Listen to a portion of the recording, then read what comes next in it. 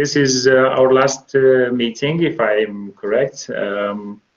And as we agreed, we would like to introduce a little bit about to introduce our local labs a little bit, so that you can see how we put things into practice. And that is also going to be a part where we will be introducing, describing a little bit the main topic of today's presentation, regarding the qualifications, and we will stick to the main plan as well, so we don't just want to focus on the local action plans. So I'm going to speak a little bit about the local labs and the plans, and how they fit with the entire with the project, and also how they fit with the work that we do. And Dana is going to have the pleasure of introducing qualifications and transferability and ECVET and EQF to all of you.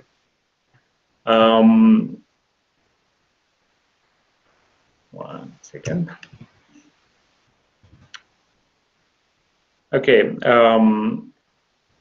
Alternative Sociale, as you may know already from the previous presentations, is an organization that focuses on several topics. We focus on human rights in general, but we have some approaches that we develop over the years and that we favor. We think they are effective in the way we do. We work with children, with elders, with other categories of risk, and I think, and we are always open to new ways of solving the needs of communities and of vulnerable groups particularly. We focus on people, and we focus on how different mechanisms and how institutions and laws and practices solve the needs of vulnerable people, or actually how they create vulnerabilities. We think that we notice in our work that in sometimes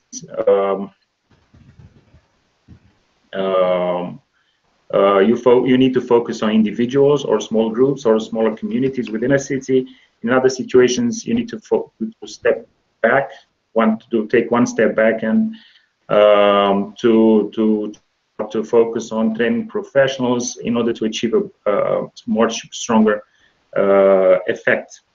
So sometimes you start from the grass up, and in other situations you start from the top and focus and produce effects on groups, on individuals or groups. So I'm going to try and share my screen. Okay.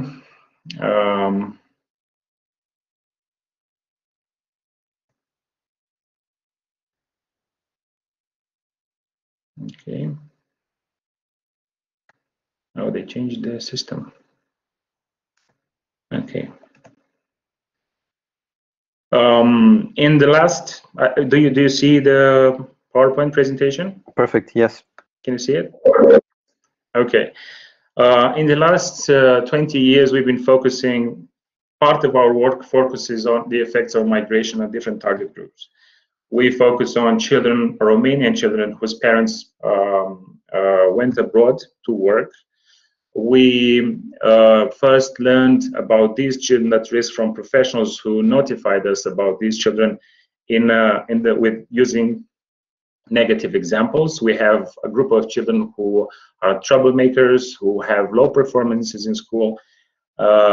They commit crimes or petty crimes, or they have a pre-delinquent behavior. We have a problem with these children, and we need to help us provide services or help us out in general, because these professionals knew that we work with children at risk. We did not know who these children were, and we first started with a learning phase, and we did some smaller size researches and then some national size researches in order to determine who these children are and what are the issues that they're faced with, and who are the parents that are choosing to go and work abroad, to see whether we can improve those processes in order to have lesser effect on the children left at home. We learned that in actuality, the children that were seen by the professionals who initially contacted us were actually a small part of these children, and that the majority of these children have had the issues, but they are not creating problems themselves. So not all children with parents working abroad were actually problem children creating problems to the school system or to the juveniles, to the local authorities in one way or another. But in actuality, they were suffering themselves, and in many situations they were invisible. Teachers did not see them; they were not known. Most of these children were not known. So we started from a discussion with other professors. We deepened the knowledge of the situation of these children.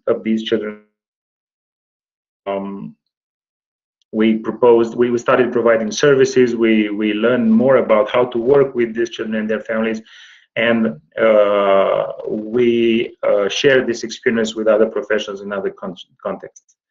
So this is one category of children affected by migration in general that we work with. We also work with victims of trafficking in persons. We also work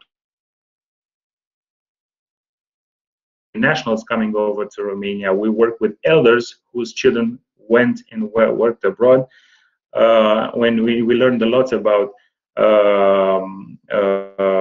the situations of adults, older adults whose children who went abroad and left them behind and were in need of assistance. So we different types of vulnerable groups, interventions that we shared with the other professionals. We focus a lot on migration. We try to learn about what drives migration, what are the risks associated with migration, what it is that professionals can do in order to be effective at reducing.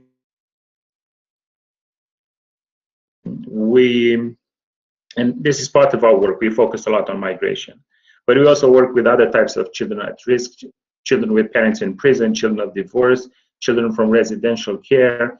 These are different groups of children at risk, and we try to basically use the same approach every time. We learn as much as we can from a theoretical standpoint, from a practical standpoint. By providing direct services, we try to develop tools and approaches, methodologies for working with these groups, so that other professionals don't need to go through the motions of developing their own interventions. They can use a verified approach to providing direct significant effects on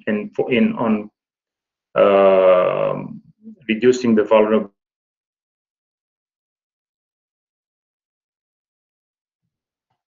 So this is it. We also work with on other topics. We work for the reform of the justice system in Romania, including the juvenile court system. We focus a lot on children, but we also work with the parents of children who are in prison and help their reintegration in the community.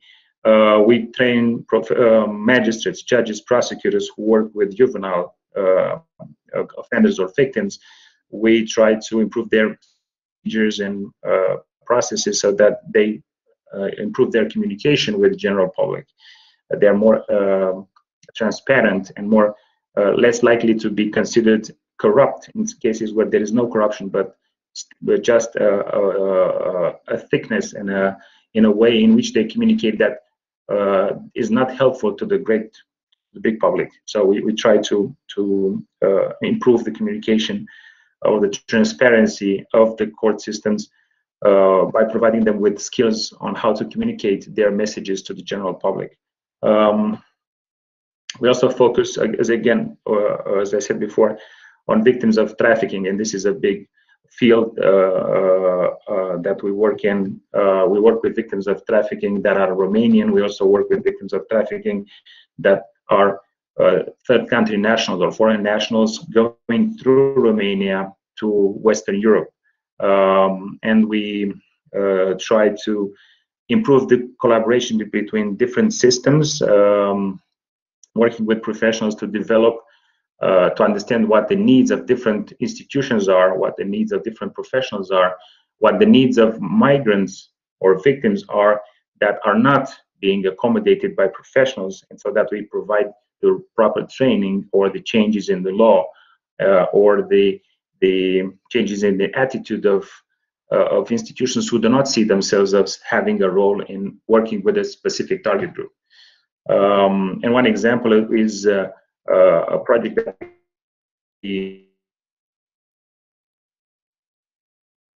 when we try to bring to the table professionals from different institutions that do not work directly with migrants. In many situations, we were told that we don't work with migrants. I'm a doctor. I don't work with migrants. Or I'm a social worker and I work with people from this rural area of Romania. I will never meet a migrant, or I never met a migrant.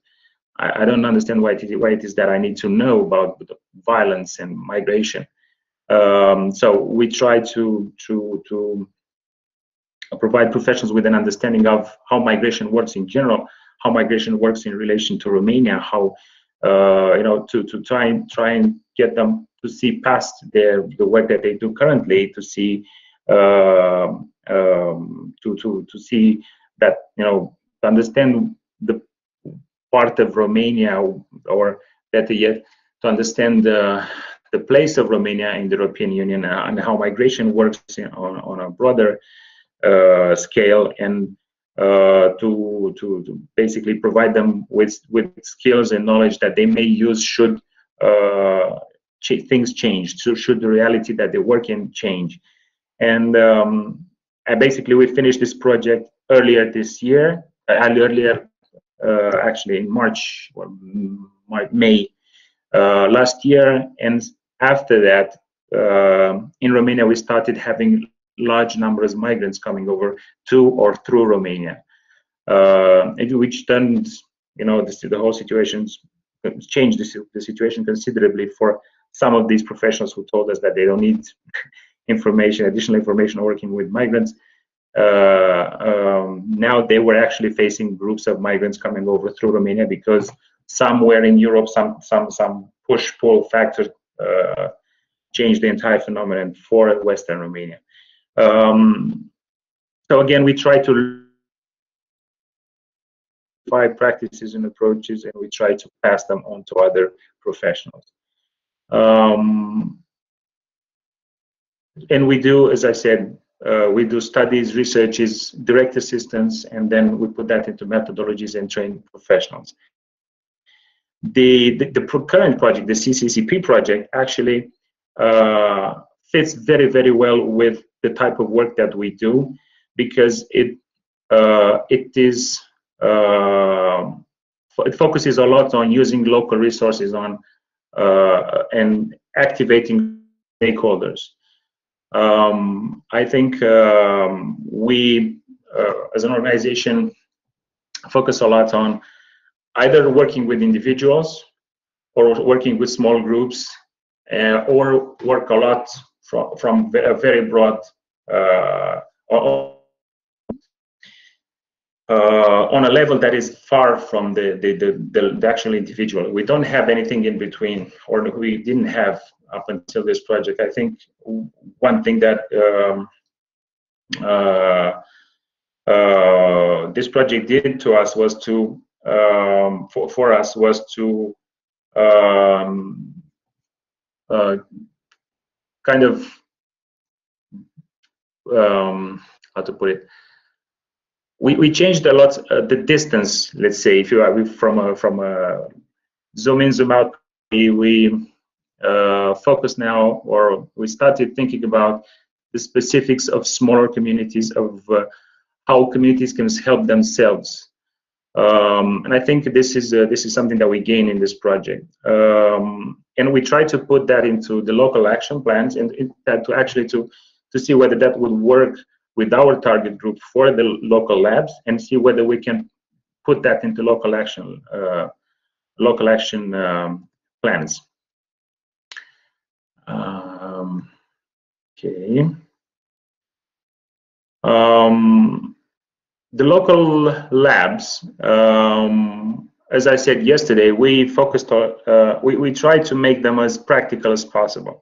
Our target group of participants to the local labs were social workers or people studying to become social workers.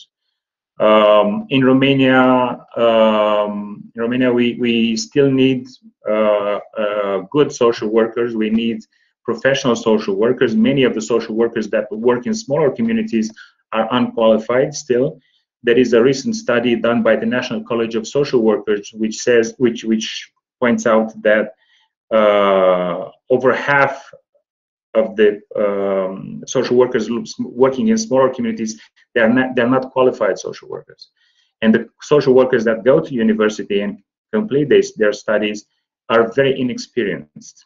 They don't know, they only know the theory of their work.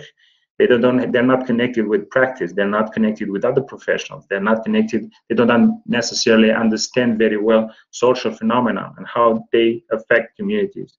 So when they go and work in the smaller communities, they are very either focused a lot on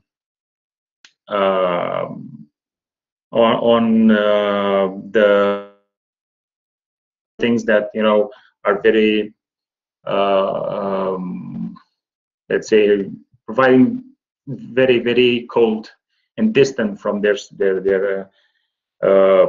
the vulnerable groups. They're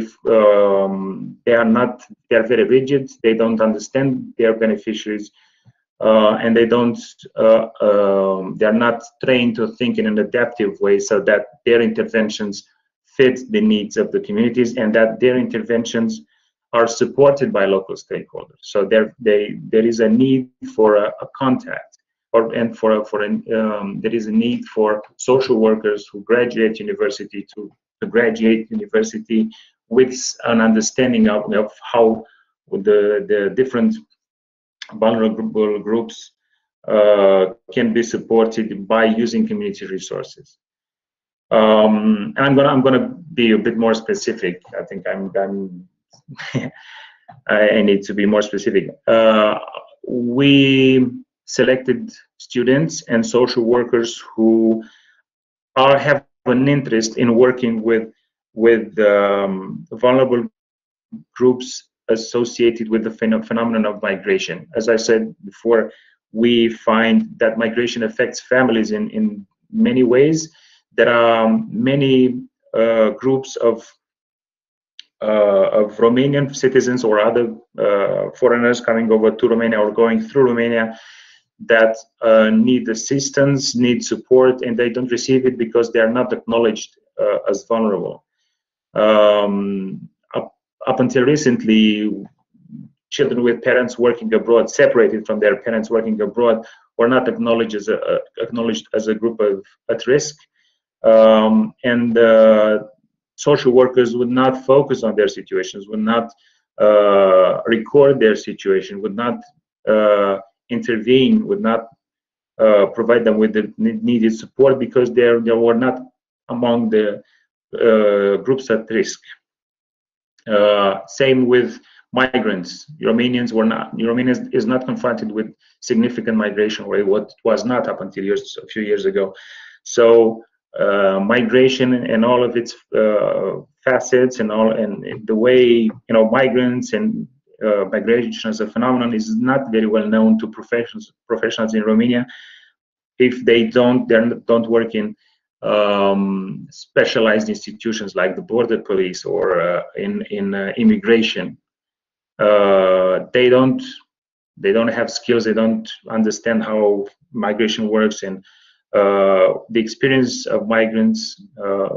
So in general, we don't as professionals process that kind of information and not prepared to accommodate the needs of people affected by migration. I think probably the first contact with migration that most professionals in Romania had, so the most significant group of people affected by migration is represented by children with parents working abroad. But as I said before, there are many other groups, and we wanted to present these groups to the participants, to the local labs, to present them with the statistics, the theory, the tools that we use, and practical experiences that we use, and make them aware of the legal context in which that is available in Romania, the institutions, resources. So we try to aim to provide the participants to the local labs with as much information on all of these subjects, and to provide them with the opportunity of talking to professionals that actually do work with these target groups. And then we wanted to, we told them from the beginning that they will have to create these action plans, and that was kind of intimidating because they are, as I said, very inexperienced, and they were supposed to put themselves in the context of a practical application, and we encourage them to think of themselves as social workers, that they need to go to work tomorrow and implement the plan.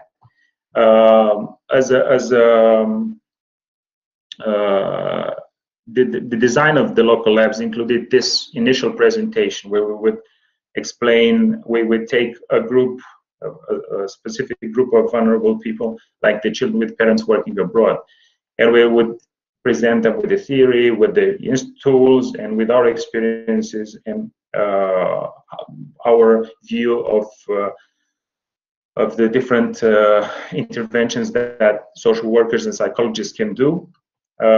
And then they would have the opportunity to ask questions and express their fears about them being or not being able to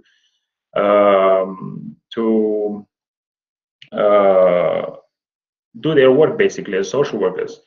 And we would do a little bit of encouragement as well.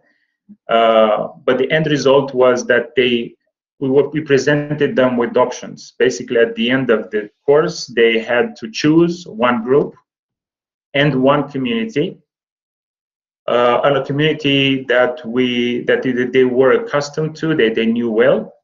And we went through a reconnaissance phase where they would have to go to their community and see what type of groups affected by migration are represented in that particular community, and then they would have to do a little bit of research about the community, about stakeholders, about resources, about issues that they might encounter that would block their intervention, but also opportunities, institutional or other types of resources that they could use as social workers in those communities.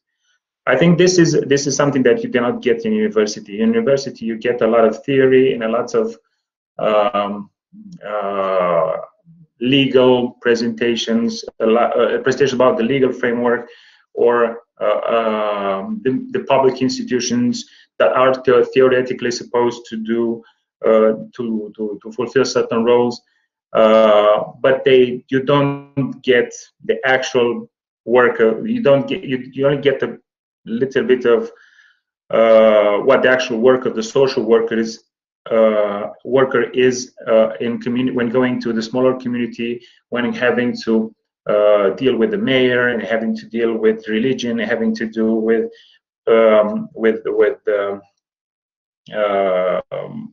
the different aspects of the different the life with the good and the bad of the specific community.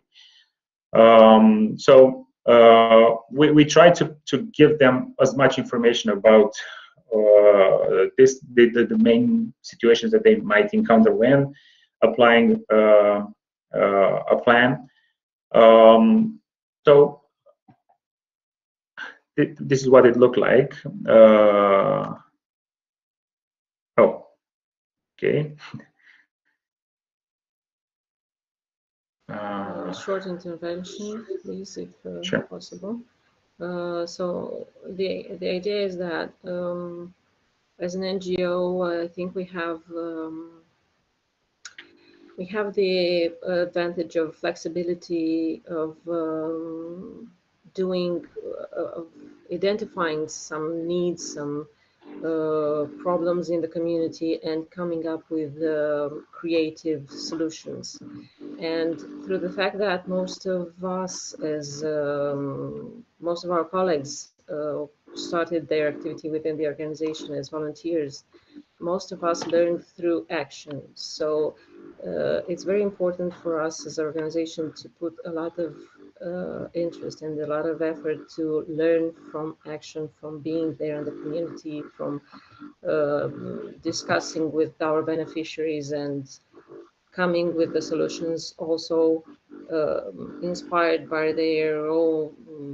their personal view on their own situation. So this is also what we try to do in our local lab, since I mean, we also started from this in our training, in our professional training, and it's very, very important. Sorry. Yeah, one thing that we probably, not just in Romania but elsewhere, is that the university is not providing future professionals with enough hands-on experience. And I think one of the main focuses of our local labs was to provide that kind of experience. Unfortunately, we were limited in our attempt by the pandemic. We could not take them on the field with us. We could not get them to meet families and talk and hear them speak of specific situations in their community. But we did what we managed to do, at least a little bit, was to connect them with that kind of experience when we told them about our cases and about the communities that we work in, and about the main barriers that we meet in communities, and main opportunities that you meet as well, that you can use to help a group or a person or the entire community. And we gave them a lot of examples. We had some testimonies, recorded testimonies of beneficiaries who were very helpful. But something which is very important, we try to get the participants to understand not just the effects of different phenomena on the vulnerable groups, but also the causes. If you speak with parents who separated from their parents, they would always say that they had, in their community, they did not have enough opportunities to be able to stay with their children, but also to be able to provide for their children with the resources to stay in school, to go to a better school, to stay in better living conditions. So the community was not supportive for them, not just the small community that they left, but also on national level. They felt like there were not enough opportunities for them in the country. So one thing to consider is that they were disappointed with the opportunities that they had. But immediately you have a question, why is it that some people do find those opportunities in the country? Why it is that not all of us are going to work abroad in Italy, Spain, UK? And there is some truth in what they say, but there is also a lack of skills that they have. Many of the parents who work abroad, they changed one plan, their initial plan to stay at home, with another plan to go abroad, but they did not do a thorough analysis of the options that they had. Well, they also did not do a thorough analysis of the risks that they're taking. So going back to what the social worker is supposed to do, is the social worker is supposed to be knowledgeable of what the community is like, what the resources are available, who are the influencers in the community, what are the resources in the community, what are the migration patterns, why do people leave, who are the people that are leaving to work abroad. And then we do, it is a very complex issue.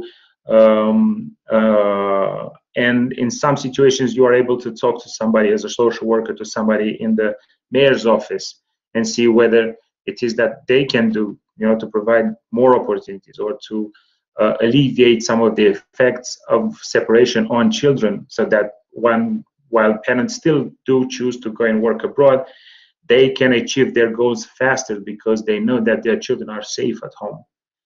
So it's a very complex phenomenon. We try to emphasize the need for the participants to go and learn as much as possible about the community, not just focus on the institutions, although they are very important, they should be involved, but to open their mind to other approaches and to other stakeholders and resources that can help them reduce the vulnerability of different groups. Initially, we proposed, we described our work with different groups. We proposed that they could select any of the groups that we presented to do this local action plan on, but everybody focused eventually on children separated from parents working abroad. I think it has to do with the fact that it's something which is still a strong subject in Romania. It's still we still have hundreds of thousands of children with one or both parents working abroad. We still have a strong migration in and out of Romania, people going and coming back to Romania. So this is a very much alive phenomenon. So it's very familiar since we have so many children. I think all of the participants had a relative or somebody, they knew at least somebody in this phenomenon. So it's very personal, but it has to be personal also. Although it's personal, it also, as a social worker, you need to be practical. So we again started. We told them from the very beginning that we would have a local action plan to develop on a specific community, and we initially told them, based on our plan, on the local action plan structure, that they would have to have a plan that has a local context analysis, stakeholder mapping. They would have to focus on local actors. They would have to gather information, if possible, by direct interaction with the main actors. They would have to identify the main issues, objectives, or changes they want to achieve, to plan actions, and an execution timeline, and also there would have to be a monitoring phase. We made it a bit Alex, more specific. Yep. Could I ask you a quick question? Sure. Because it's something I've been struggling with also when you explained Alternative Sociale previously, and it's because I don't know the Romanian context at all. So I'm always wondering, is what you do, is that contentious or polemic? Do people, how to put it, does it become political quickly, or is your main task really relief and providing relief for the young people you work with through training social workers properly? It's somewhat political. It's not. It's a bit of both, I think. Yeah, but I don't think it's that political. I don't think it's an issue that has been taken over by politicians and made into something which is not. I think it has a lot to do with how quick Romania is willing to introduce, to look at vulnerability of different groups, and how quickly Romanian institutions are willing to do something about it. So in Romania, we first learned about the situation of these children in 2003, 2004, and it took about a decade for national authorities to do something strongly and decisively to help these target groups. But and I think that. Sorry, Alex, just a second.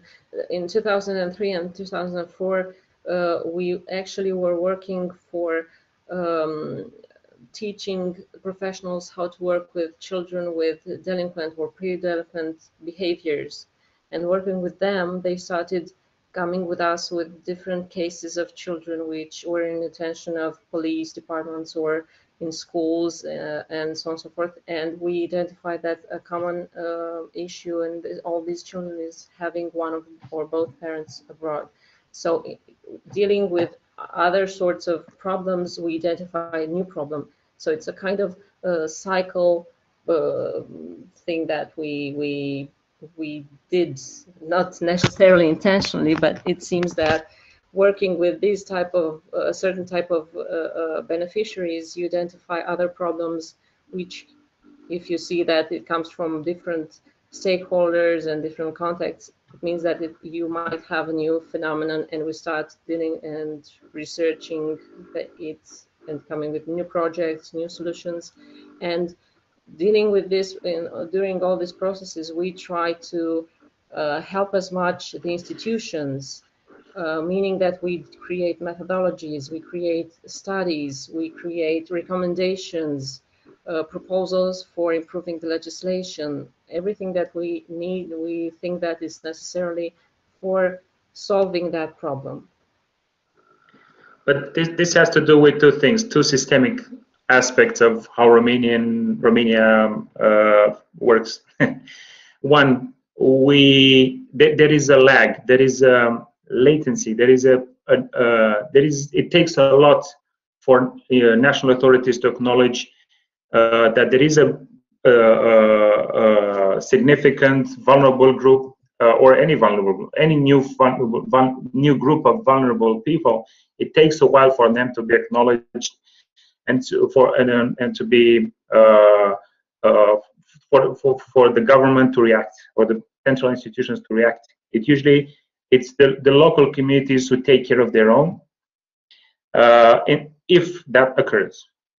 And then after a while, about a decade in our experience, the central authorities, regardless of what you do and the advocacy efforts, and it takes a long time for the central authorities to acknowledge that certain vulnerable groups need support.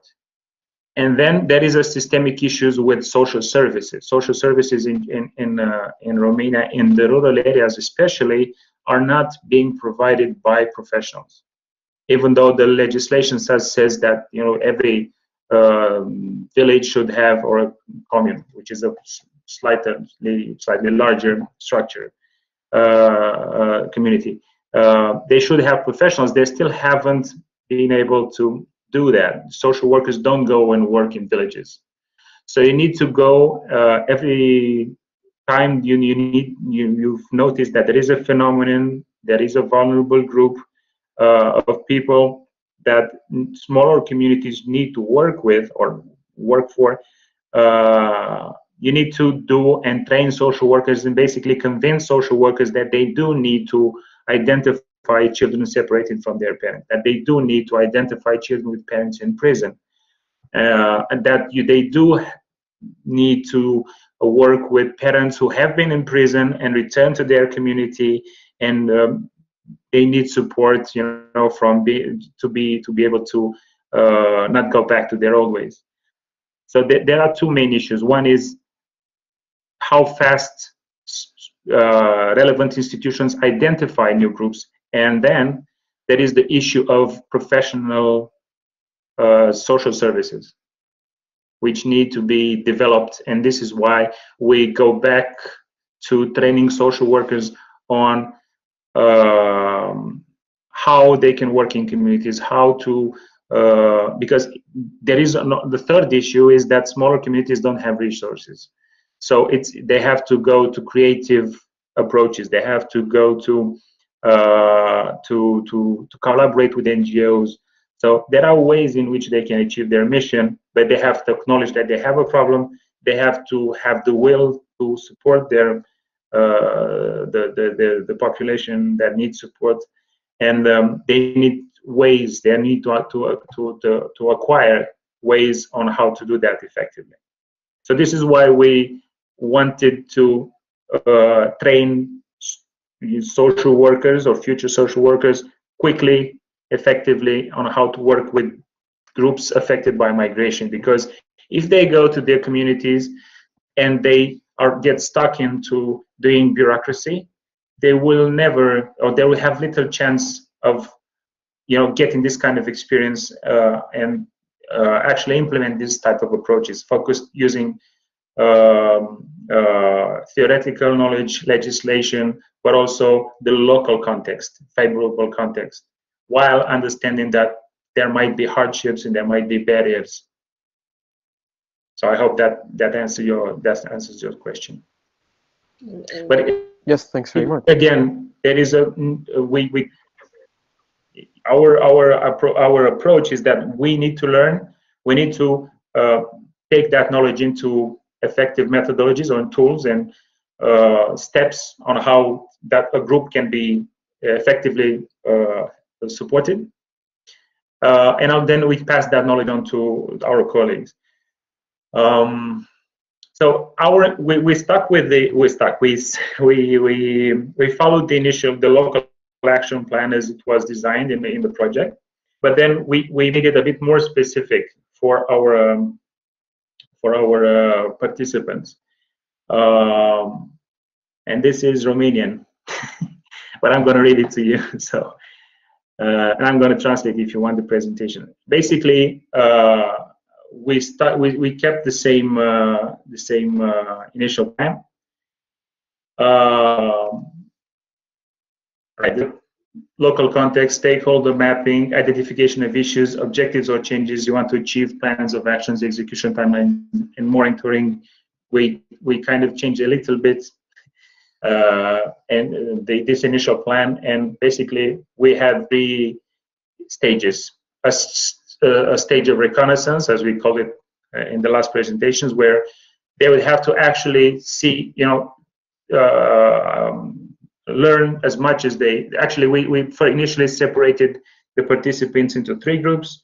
Each group had to come up with a local action plan, but it would have to be a local action plan about a specific community that they knew well, and it would have to be a very applicable plan.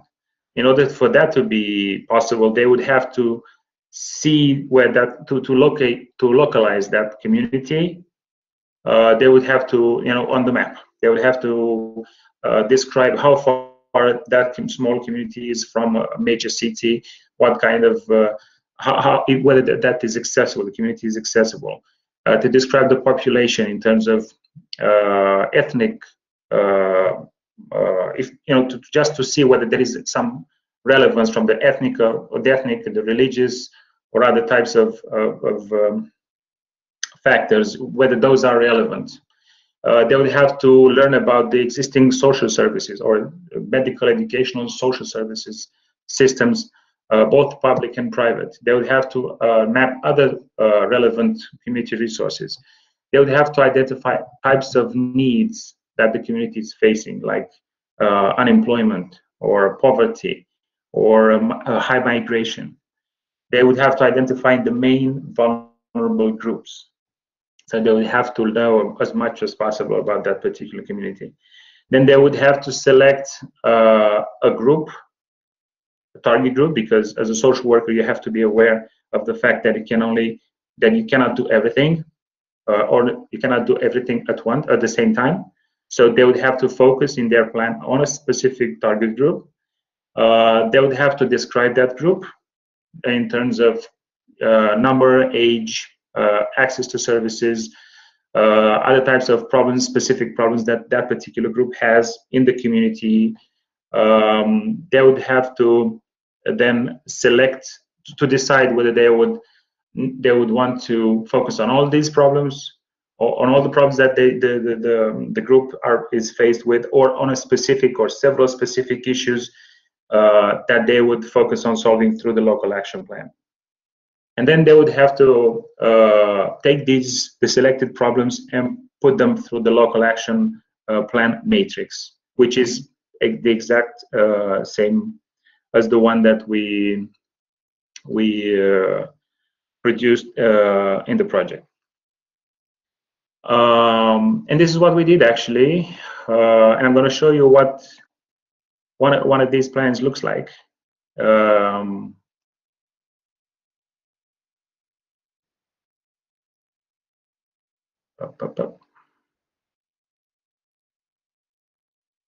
There it is. So we came up with quite a sizable document.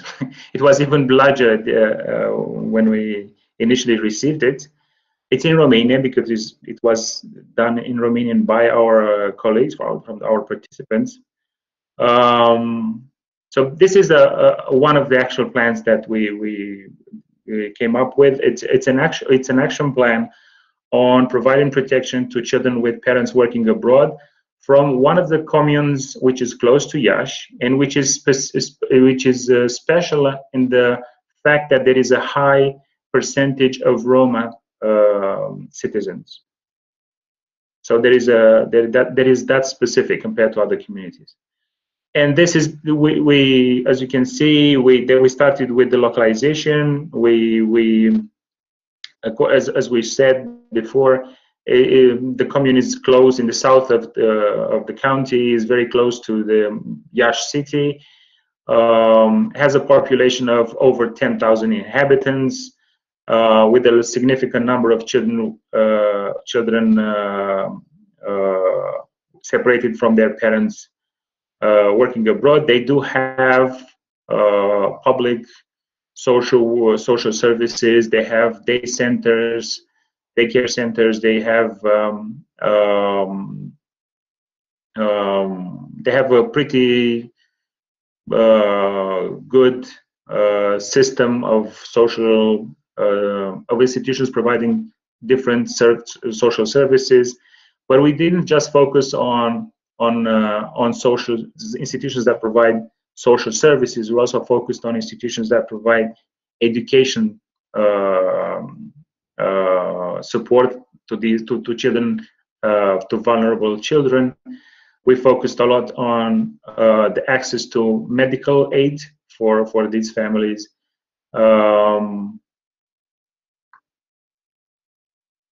We also focused on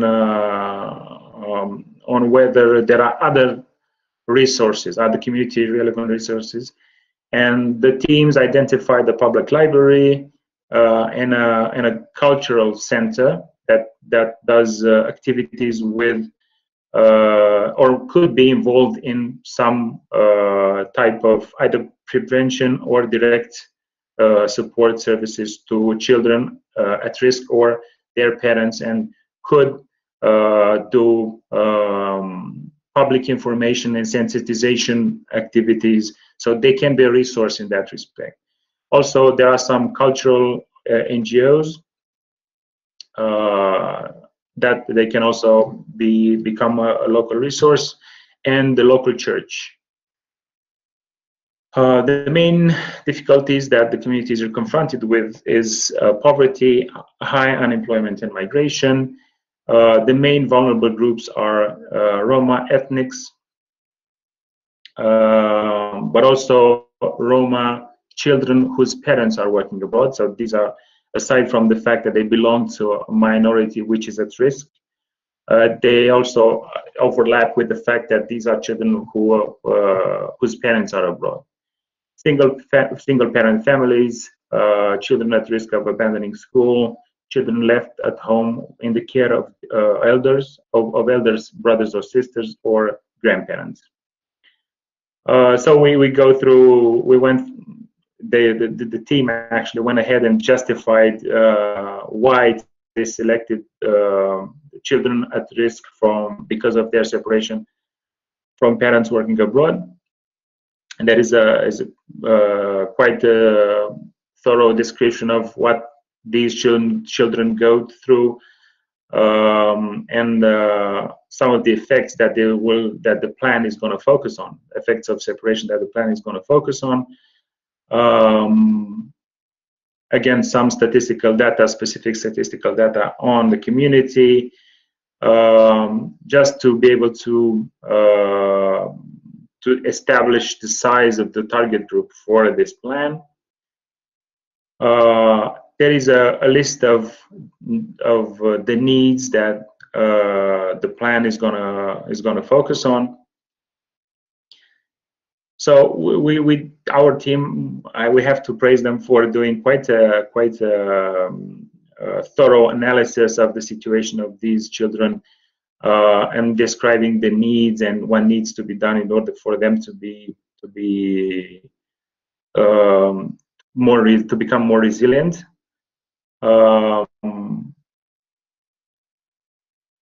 And this is the plan. The plan focuses on 3 problems. One is the fact that the children with separated from their parents develop difficulties or have difficulties in maintaining a good, proper relationship with their parents, but also with other members of the community that they're part of.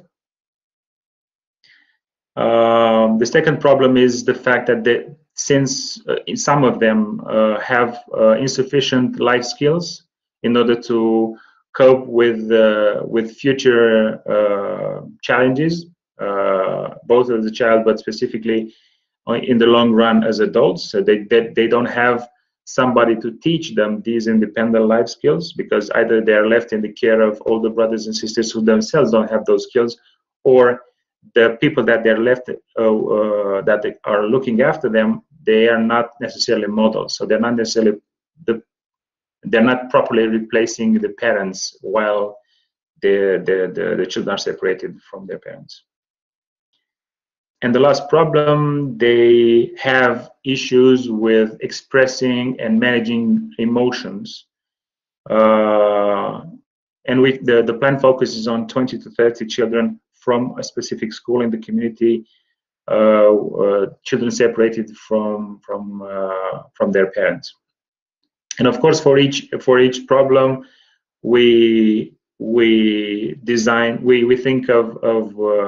to imagine what the change is going to, what the change needs to look like. We designed, or the team designed, smart objectives, specific activities in the school. We try aiming to get the teachers more involved, to train teachers on how to cope with the issues that they see in the children, to get parents, in the case of when parents are, one of the parents is abroad but the other is still at home, or the caregiver, to make them aware of what the child is going through, and make them aware of the fact that they need to accommodate the need of the child to establish a good relationship with the parents abroad. So we do have specific activities for each of these problems. We have in our plan we include a specific organization or professional or resource person in the community that needs to be involved. We have a schedule. We have, or the team has identified needed resources,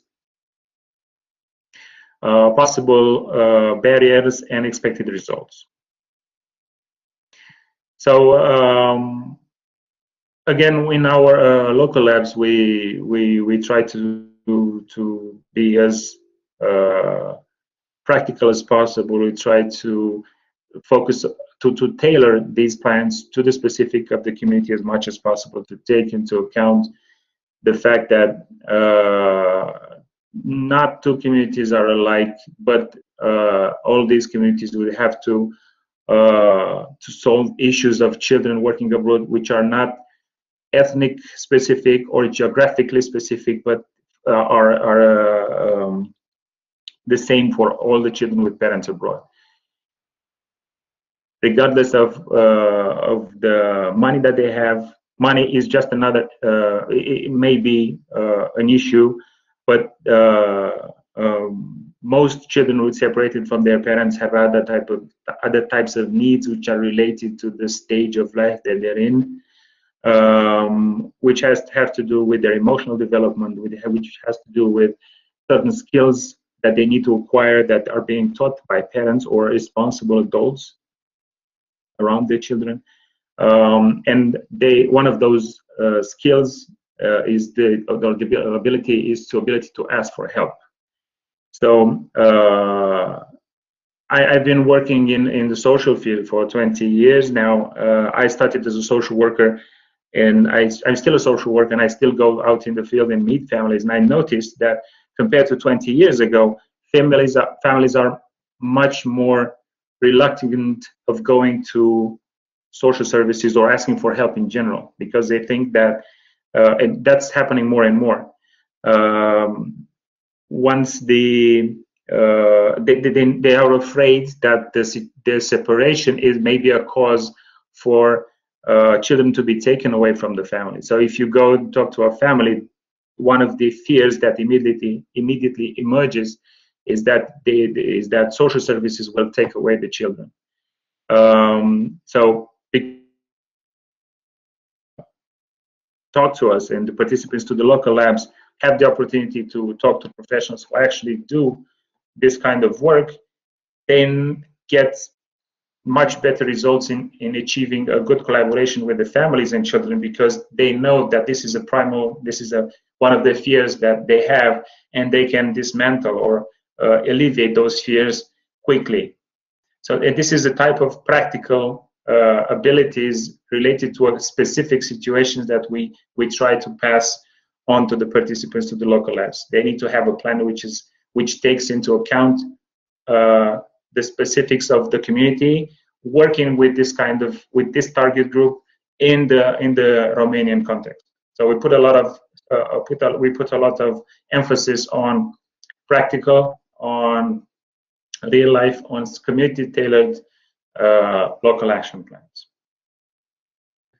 I don't know whether I made too much sense. If you have other questions. Yes, maybe I missed it, and I apologize if I make you repeat something. But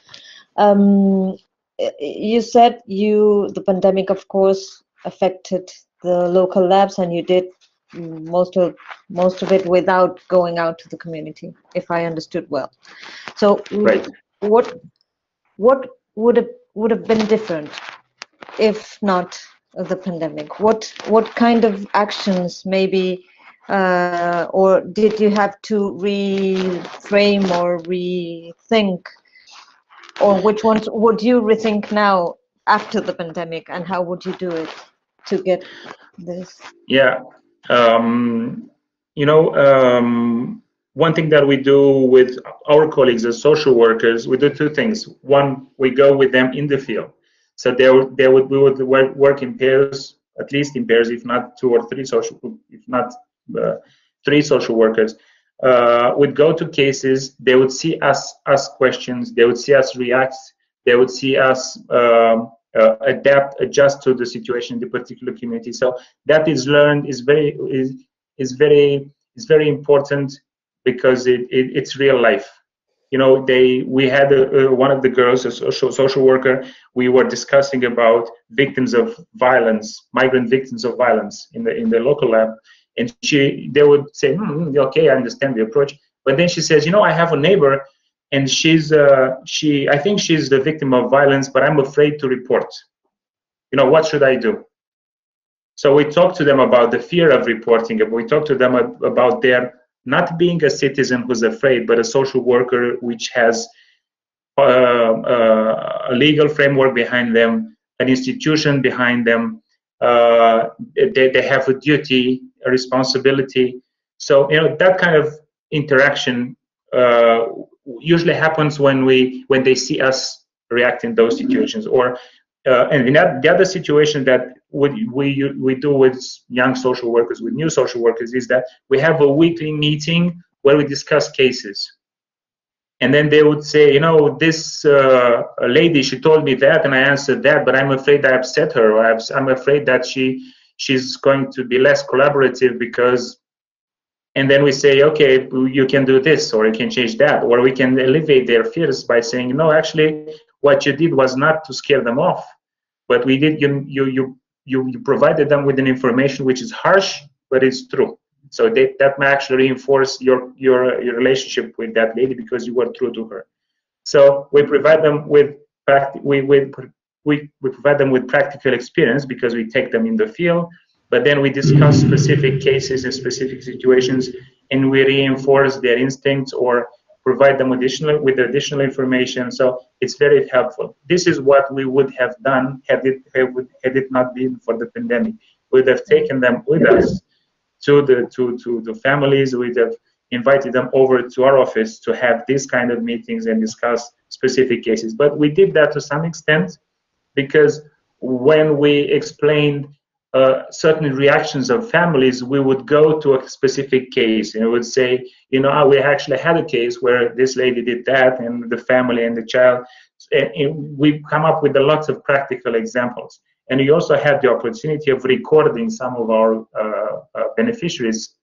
And then we would play those recordings, and they would speak of their fears. And for instance, with a child who was who migrated over to Italy, and she actually, I think she was 1 year old when she went over to Italy, and she returned when she was 8. So all her life, all her life was basically in Italy. She knew little of Romania, but she spoke Romanian. She had a good connection with the Romanian community there. So she was very, in that respect, she had some good things working for her. When we asked her about, you know, what's it like to be in Romania? How do you feel about coming over to Romania? The girl said, actually, I'm very scared because I'm starting a new life. I'm starting my life again. So we had that on camera, and that is very powerful when you show her that to the participants, and you say, okay, this is what they go through. It's not just the list of bullet points. It's, you know, that kind of experience. So, but again, it's very important to be able to, as a social worker and as a professional, to have an intervention that is relevant to the target group, but also to the community. And this is why we have encounters with social workers a lot, with social workers from small communities who stay in their office, who do the least that they have to do, the minimum that they have to do based on the legislation. And it's us coming over from an NGO which is based in another place, coming over to their community and tell them, you know, you actually have a school that reported 25 children with separated from their parents that you don't know about.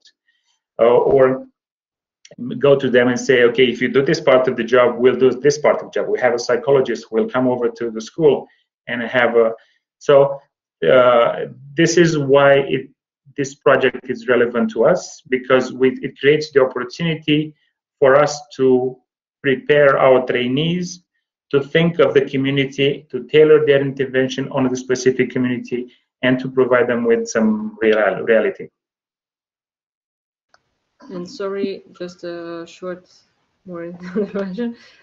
Besides going on the field with to our beneficiaries, we would definitely would have included them in our discussions with other professionals from other institutions, just to see their thinking, their reactions, their problems. Maybe they didn't intervene properly because they had some limitations due to procedures, due to, I don't know, budget. So actually our trainees and our volunteers we treat them as our colleagues, and they're part of our team when we go on the field and go solving cases next to them. So of course, this pandemic's affected also our number of beneficiaries. We have less cases, less requests than before, and definitely this local lab would have included many more other, I don't know, actions in the field, in the community. And something else, yeah, just to add to what Dana was saying. One thing that we would have done, we would have sent them over to the local stakeholders and the local institutions to talk to them directly, which we were not able to do because many of them had so many rules, like the daycare centers. They would not allow you to go there because they hardly are able to work with the children. They don't have somebody coming from outside. They welcome somebody coming from outside to create more problems. So that's another thing that did not happen. It would have happened. Thank you. Okay. So if you don't have, do you have any other questions related to our?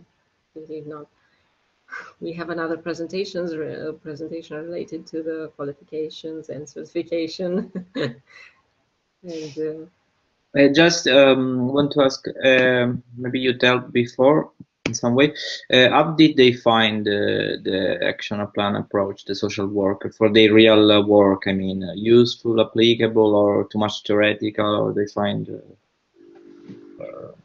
no, I mean, not only in the training. I'm curious. taking in considerations the drafts of the local action plans that we received, I think they were very well received, and they were. We also include in our activity the fact that we want these plans to be cursive, to be coherent, to go from the macro vision on the community to the specific problems and how to be solved. And the structure that we came up with, I think it was well received. So, And I think we were also very inspired in the selection process of the participants, because we contacted the university and we asked them we asked them to put a notice on their Facebook and on their internal the communication systems with the students. So the participants were already motivated to be part of of this training of the labs, and I think we were also lucky to get very good students compared to other situations where you would have to push them to, because social workers hate to do paperwork, but it's actually very important part of their work, which is a paradox. But the students we had were very much interested in how relevant it is, that what it is that they need to put on paper. Well, is that relevant? Do I need that kind of information in my profession? And we explained every step, and we said, this is important. This is the relevance of this part.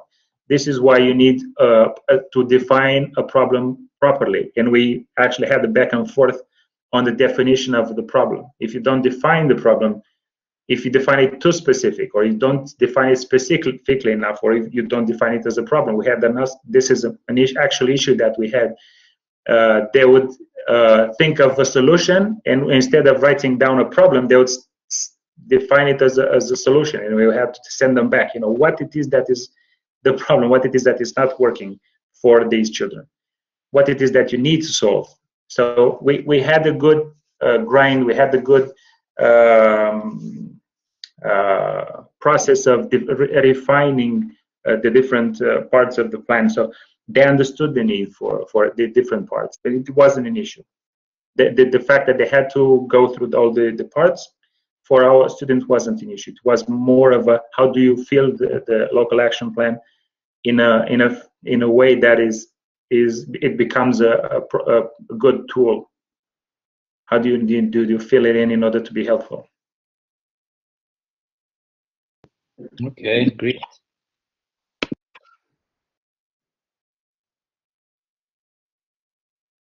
Okay, other questions? If not, I think we can move on to the qualification qualifications presentation that Dana is going to be doing. yes, I'm going to help out. Also Needed. get the clock. So let me see if I know how to share.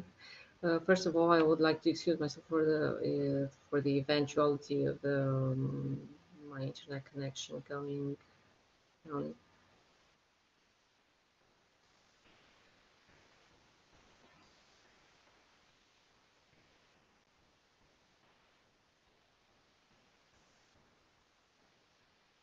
I don't know if you see the presentation.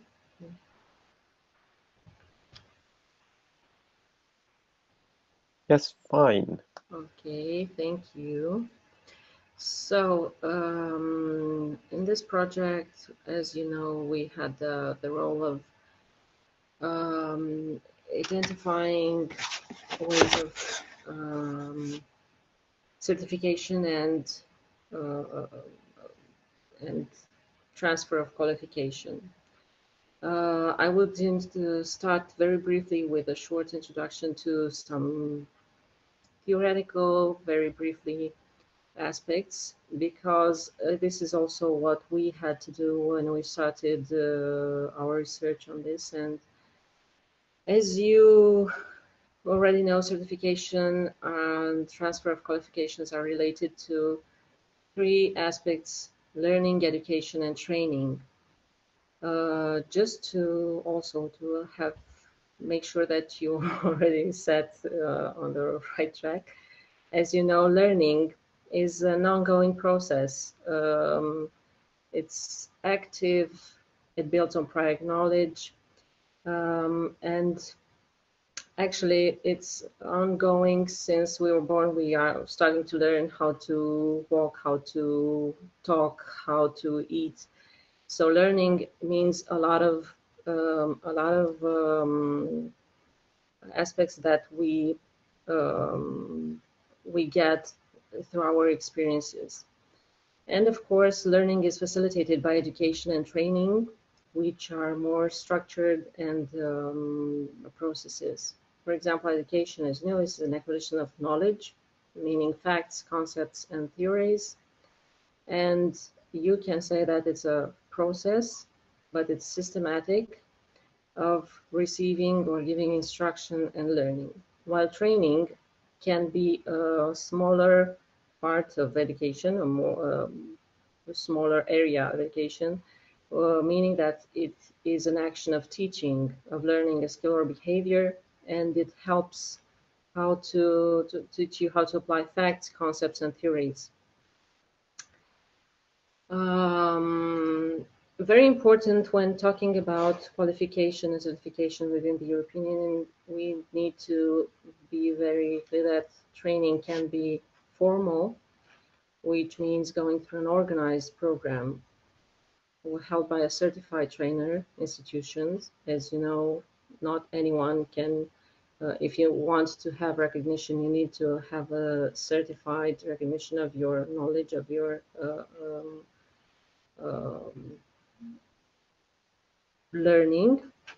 Non-formal learning, non-formal training and informal training, although similar, are different through the fact that while non-formal learning are structured programs like this one that we are in, you can have these activities made at your job, or you can go to certain classes, for example, taking dancing classes or cooking lessons or everything. These are non-formal trainings.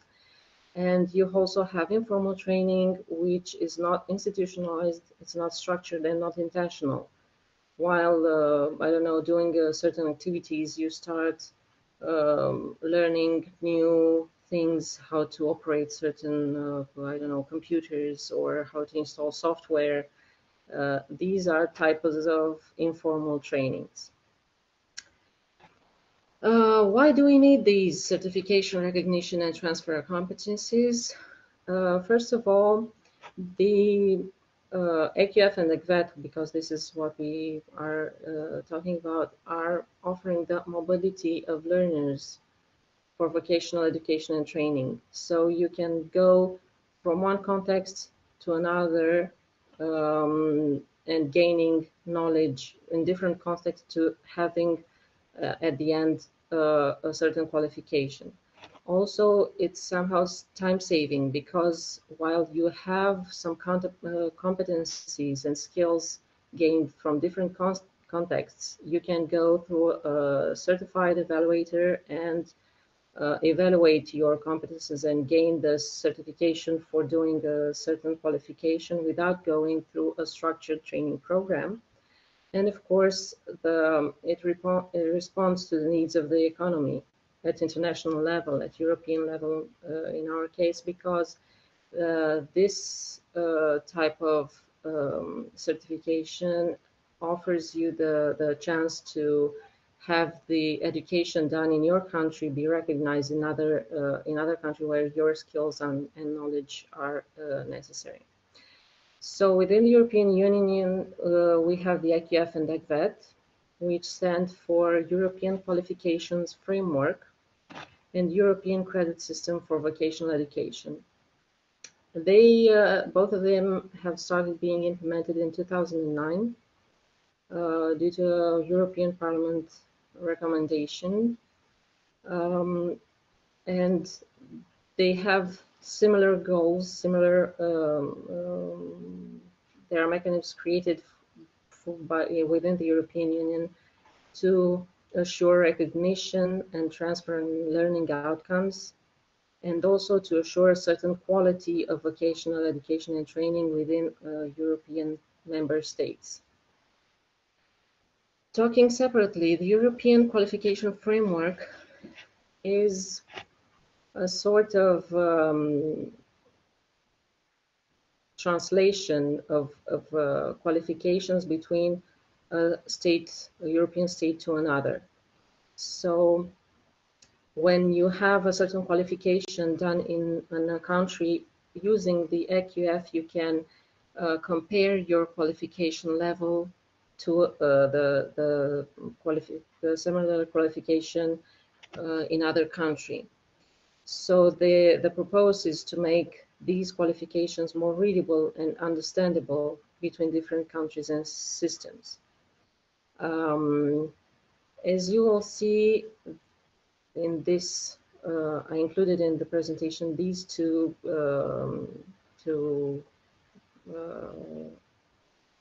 I will start maybe with this one, I think it's better.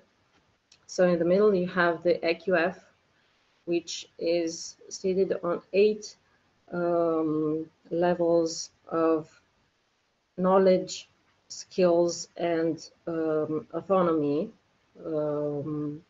when talking about a certain qualification. And you have on the right and on the left different countries. As you can see, you can have a 5 level in country A, which is not necessarily corresponding to the same level in other countries. Or you can have 9 levels within a country and 6 in another one. So what happens is that since 2009, when the European recommendation came into force, the states are continuously working in having this EQF framework as useful as possible to make sure that when you go with a qualification in one country, you have the same recognition or the corresponding recognition in the country you are going to. This representation is more, let's say, practical when we talk about the educational system in European countries. You have here EQF level 1 and 2, which are corresponding to primary school and secondary school. Also, you have level 3, secondary level, with, sorry. So you have a level 3 for secondary and so on and so forth, going to the academic, doctorate, master, bachelor's. And when we go to the ECVET is a more practical, let's say, more specific, while EQF offers the possibility of seeing the main framework of qualifications. ECVET focuses on the processes necessary for developing a training in order to make the learning outcomes transferable.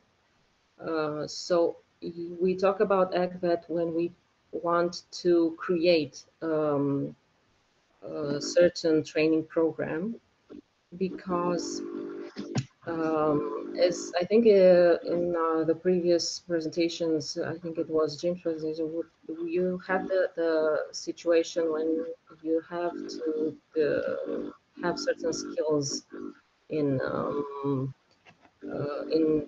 working and doing certain programs and so on. So it was, I think it was a presentation where people were asked about how would you define the position, the job you are doing, and you have a lot of answers. So when working with people, you are a social worker, you are also a project manager, you are also I don't know, marketing specialists. You have a lot of skills that you need in order to do a certain thing. So when we talk about qualifications, it's very important to establish the learning outcomes. Um, and starting from that learning outcomes, you structure your training program. Also, if I may intervene a little bit, just a second. So you have a system which allows you to transfer from one system to another, facilitates translation from a national system to another national system, right? And then you have a system of developing trainings so that this translation can be done easier. So EQF is a system for translating. ECVET is the solution for creating trainings that provides you with qualifications that are easily translated to another system. So this is the first. EQF is about translating from a system that helps translating qualifications from one national system to another. ECVET is about developing trainings in order for the EQF to work. thank you. So, of course, ECVET is applicable to all kinds of training programs, from university programs. As you know, when you go to university, you have courses with certain number of credits and points and so on and so forth. But you can also use the ECVET system for smaller training programs, for smaller scale training programs. So coming back to the differences, let's say, between ECVET and EQF, both of them are related to the qualification. So when you have the qualification, you can reach it out through learning outcomes, and you have the learning outcomes which can come from formal education, from non-formal or informal education. This is why the ECVET is relevant, because you can go for obtaining a certain qualification by going from different by gaining the learning outcomes from different context. Sorry. And of course, this is why the ECVET is very important when we talk about European mobility. When we talk about ECVET and developing a training course, you have 6 main important steps, which are also presented in more graphically. They are here in this picture. So first of all, you have the qualification. You need to identify the competences. You might have in the national framework occupational standards that you need to make sure that your training program reaches through the activities and what you propose to do in your training program. Then you need to identify or propose the level within the EQF framework, and this is where the ECVET and the EQF are. You need to think of these together. You need to see if for your training program you need a certain EQF level. You go with your trainees coming from, I don't know, from primary school, from secondary school, from academic level. So you need to figure that out in this step. when creating your program. Of course, you need to set your objectives. And again, you go to occupational standards, which you need to reach through your objectives. Also, when you go in establishing your activities, you of course need to set out the time needed for gaining these competencies, those skills, those that knowledge that your trainee needs to reach in order to obtain your qualification. You need to establish the number of credits, and this is where ECVAT, so for a certain qualification, you need to reach certain outcomes. The outcomes, depending on their weight in obtaining a certain qualification, receive a certain credit, number of credits. The number of credits are relevant to all when you go and see a number of credits related to a certain course, for example, in the university, you can estimate how important that course is in order for you to obtain the diploma, the final license for that qualification.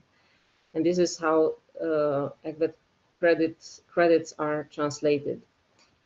And of course, a very important aspect is assessment of learning outcomes. So you, in order to obtain a qualification, you need to be assessed if you have reached one or two or all learning outcomes in order to receive the final diploma for your qualification.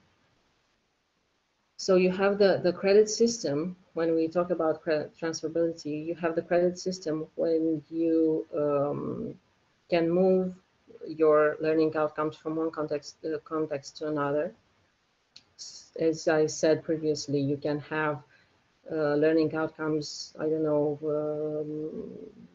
I'm referring, to be more exactly, you have this mobility aspect within the Erasmus project, okay? So you have students which are starting their education for social worker, let's say, to become a social worker in Romania, and during the second year of study, they are continuing their studies in, I don't know, let's say Barcelona, for example. Using this credit system is possible for the students to gain credits and points for their learning outcomes in other countries, and then coming back and have these credits recognized in another country, not the one where the actual training took place. Very important for transferability are personal transcripts, which are also, personal transcripts are actually the documents that state the fact that learner gained the learning outcomes. They gain the credits and the points, sorry. And they are related directly to the learner. In terms of recognition, ECVAT allows the evaluation to be done partially. So if you have a person who started their education in 2009, but in 2010 stopped, they can retake the learning process 2 years later by having some outcomes evaluated and due according to their personal transcripts. They have the document stating that they have reached some learning outcomes before. They can continue 2 years later their education without going again through the education from the beginning. What is very important is that the evaluation of the outcomes can be done only by a competent institution. And we have, for example, the situation of institutions, by accredited institutions, which can evaluate if a person can do a certain job. Can be, for example, I don't know, not necessarily driver, but for example, for being, let's say, a chef, okay?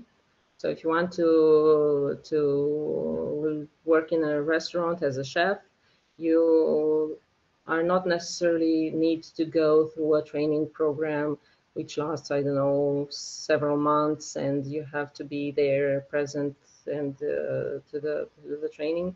But you can go to this accredited institution and only apply for the evaluation of your knowledge and skills. And if you pass that evaluation, that institution can give you directly the certification of you being able to work as a chef in a restaurant. Of course, this happens especially in qualification which are lower on the EQF segment. But they are also relevant for example, when you are working as a social worker in Romania, for example, and want to go in the UK. As far as I know, the education in Romania is not necessarily equivalent to the one in UK. You need to take several exams and tests to be done in order for you to be able to practice social working in the UK. But it's not necessarily to go through the whole evaluation. So partially, the education received in Romania is recognized in the UK, and you need only some courses, only few courses and steps to be done in order for you to practice that profession in that country. When we talk about the ACVAT and EQF, it's very important in terms of transferability to have memorandums of understanding. Although the EQF and ECVAT are framework which are actively put in practice in the European Union, in order to have the qualifications, the learning outcomes recognized between two different settings, you need to have memorandums of understanding, which are signed by competent institutions. So competent institutions meaning that they are empowered, they are certified, they are accredited in their own national setting to give qualifications for their own trainees. So if these memorandum of understandings are not put in place before you ask for the transferability of your knowledge, the recognition will be a little bit harsher, let's say. You might need more steps to be done. And also it's very important to have learning agreements, which are somehow learning contracts, because there are three parties involved in having these transferability done. You have the home institution, so for example, the university that the student comes from, the university that the institution that the student goes to, and of course the learner, which has to take his own responsibility within the learning process. This is, sorry, just a second.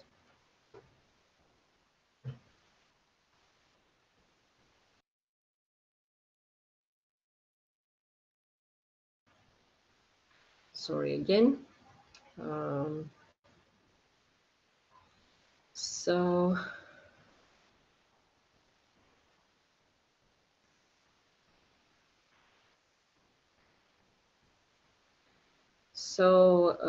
mainly these are the the main aspects that we identified to be relevant and to be, I don't know, is a general aspect about the AQF and DACVET. Again, going back, the AQF is, I want to put this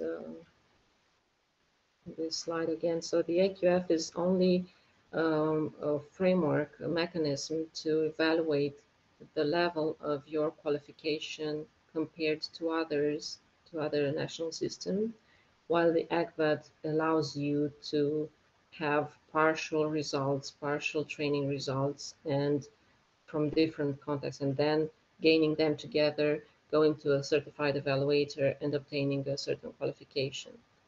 And it's also the ACVET relevant for you as a trainer if you want to have a training course done for a certain occupation to set your goals and objectives, taking into consideration the learning outcomes, the importance of these outcomes to the final qualification that you want to give to your trainees.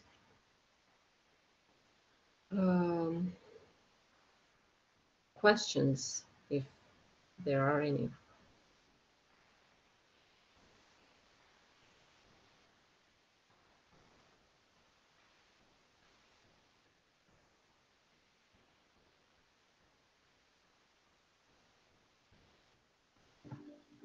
Hello? As we have already went through this in previous sessions, I fully understand that maybe the ones that are hearing it for the first time are like a bit like let me digest all this. So I fully understand they don't have immediate questions, but of course, if anybody wants to raise any. We actually, we in our office had so many discussions on these topics, and I also tried the personal, I don't know, graphical approach of these aspects, but it's still an ongoing process. So the AQF and ACVET are started in 2009. For sure, the national qualification framework in each European country is similar in some points, but very different in others.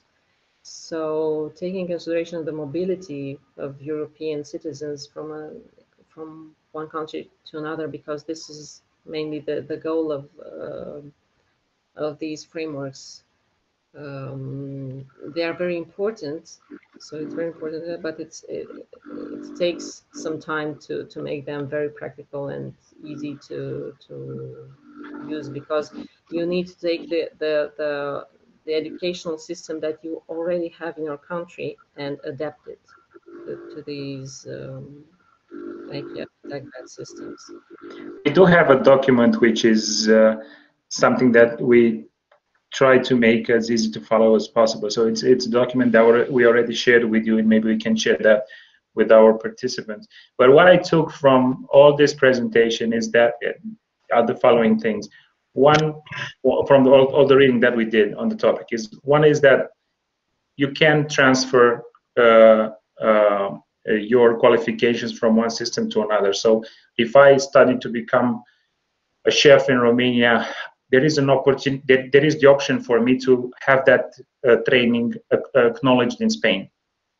How that is done is by going through this system of the EQF system. And if I did go in Romania, we have a system which is which classifies chefs under a certain level. There is also a system in Spain that classifies chefs, and I can compare what I learned during my training in Romania to what needs to be trained to become a chef in Spain. And if they match, I can go and work as a chef in Spain. If they don't match, if I have less learning outcomes acquired in Romania, I can go to additional training and get all the learning outcomes that are required in Spain, and I can have my experience recognized in Spain, and I don't have to go through a new training from zero to to the level that is required in Spain. Or if in Romania you have a certain level which is more complex than in Spain, then I can go directly to Spain, have my qualifications acknowledged there without going through any training. So that's something that's something that I took out of all this reading. And the other thing is that you can achieve knowledge and have it recognized even though you didn't get it in a formal context. For instance, if I worked as a baker, or as Jim gave an example a few months ago, if I worked in a bar for 8 years, but I don't have a paper saying that I worked there, I can go and have my qualifications acknowledged by an authorized evaluator without having to go through a school. So having to go through a training. So there is that. I think these are the two most important things that I would take out of this, without going back to reading all the steps needed in order to do an ECVET training, which facilitates all that. These are the two bits of information that I'm taking out of all the reading that we did. And in our case, it's very relevant. It was when we found out about this. It was very relevant as a social organization working with the vulnerable population, that you have this possibility of taking a person to a certified evaluator in order to have, for example, as you said, Alex, with the bar thing, you have a bartender diploma. So you have a person which is unemployed but doesn't have the time and resources to go through a training course. So instead of finding the time and the financial, maybe the course involves spending some money that neither the beneficiary or our organization has, you can take this person to the evaluator and have the qualification, the diploma, obtained only by an evaluation, which is also very, very important for integrating the vulnerable population.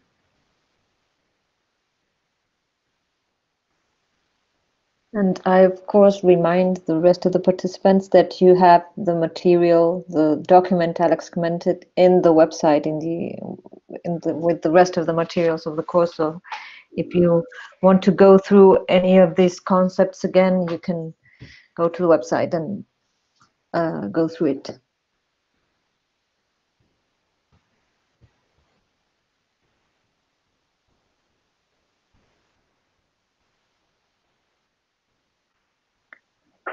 I just wanted to say that you've done a really nice job. I think this is work that needed doing for quite a while. We've been struggling with this in many projects already, and this is a nice overview. Although, as you said, it's a snapshot. Things are evolving. Take my case of the UK. We're back at square one or ground zero. As a social worker, many of my colleagues in my generation went to the UK to work as social workers, so that's what it came very quickly in my Yeah, but from the perspective of Brussels, I think this is really good work, and as you said, it links a few times to the presentation I gave about the competences you acquire through doing things. So thanks very much. Nice work. Thank you.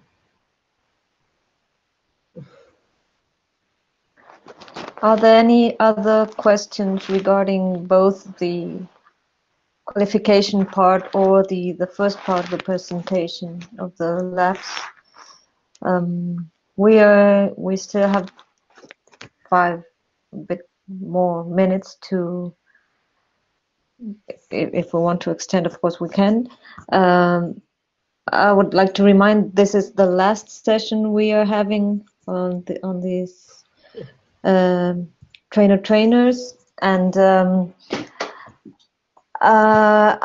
if there are no more specific questions, I would like also to have a few round of comments with the participants regarding this 2-3 weeks of this special training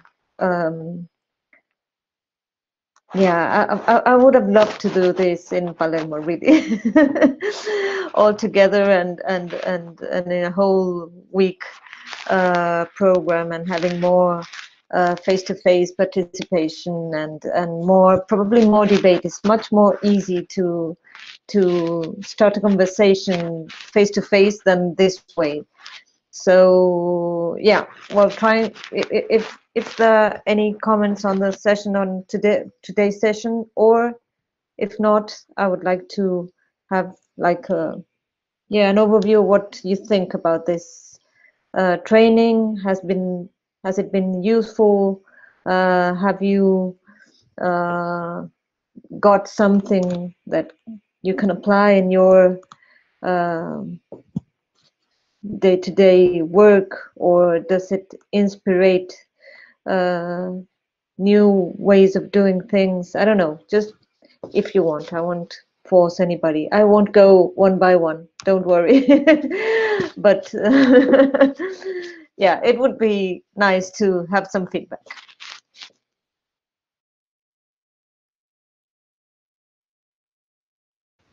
So I will start, since I haven't been so present in the last in the previous sessions. For me, it was very inspiring to participate in this training, since I learned a lot of things about urban regeneration, because as working in the social field, pretty much connected to the social problems, it offered me the possibility to see the problems in a more general way. So having this urban regeneration, as described by all of you previously, it offered me the possibility to look at the social problems that we try to solve here in Iași, but not only, from different perspectives. So thank you very much for that.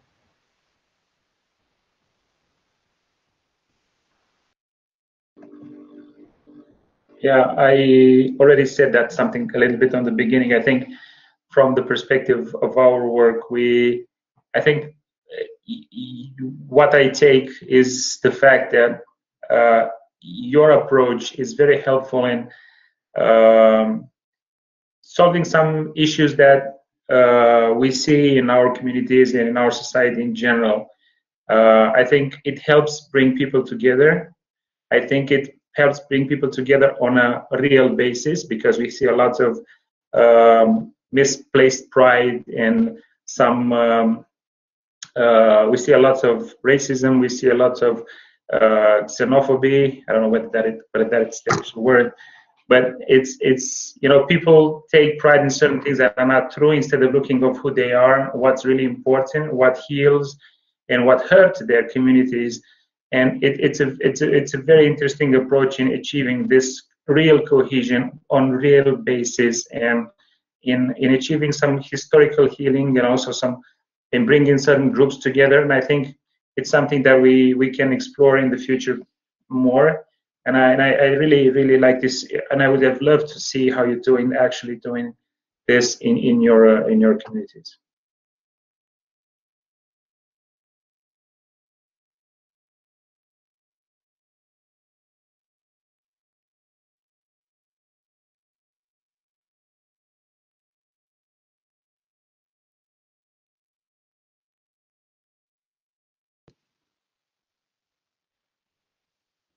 Yeah, something similar for us also.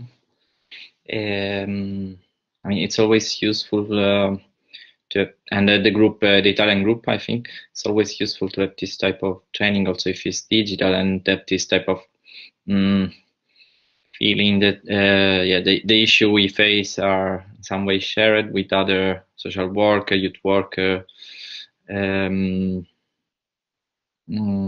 So we really appreciate all, and also help us to focus on different perspectives. And also the session of today, it's really interesting to understand the real the last things we discussed about the recognition of informal competence of vulnerable people that should be really important for also for our work. I mean, in Italy, in the district we are working, should be great to have something like that. From our side, we find, yeah, for the recognition, we find just a national level with the university, a small solution for our course, but should be great to have a big solution, that the one that you propose.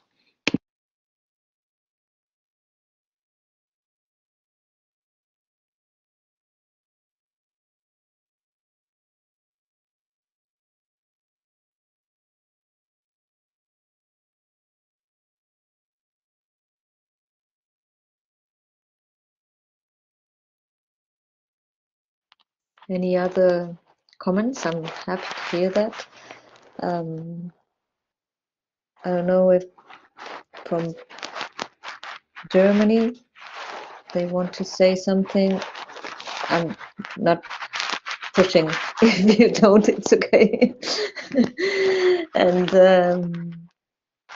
yeah, with this last comments, I would start closing this thing. So just a few minutes more if someone wants to say something. Yeah, actually, I can say something. So I found the topics of the training actually really relevant, and as the other said, quite inspiring to conduct a workshop. And since some of us already did some workshops, it was also interesting to hear how, like, which methods you used, and to like hear from others how they were actually carrying out those workshops. Yeah, but on the other hand, because we already did the workshop, it was really nice to hear how others were like doing the workshops, and good to be inspired. But then maybe we will use it for the next workshop. And I could just always check with what we did and other ideas how we could have done it next time. So that was interesting also.